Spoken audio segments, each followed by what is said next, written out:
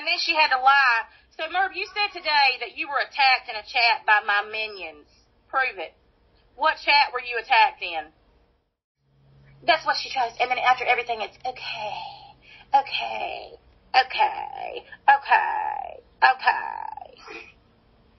she has 105 people watching?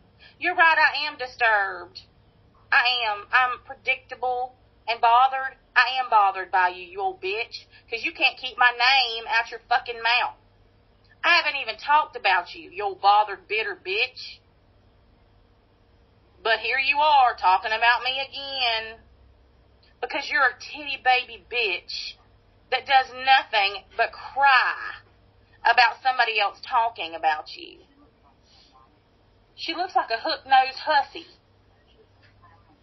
Well, I don't know who the hell, because if I had somebody around here look like her, I'd punch them in the nose.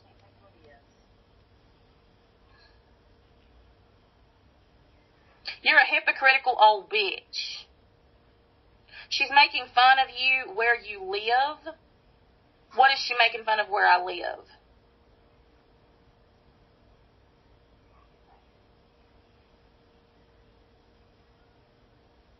How does she know where you live? Oh, I'm sure she knows. She's got a background check on me. She's crazy. Well, that's sick. To know where somebody lives. Do you know how many times she's called the police department? For what? To report me because I'm talking about her. But she talks about me nonstop. Did they come to see you? No. Well, they did once when she called. The rest of the time, they laugh at her ass.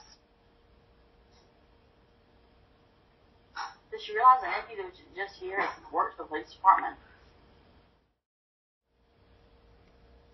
Does she realize the nephew that was just here works for the police department?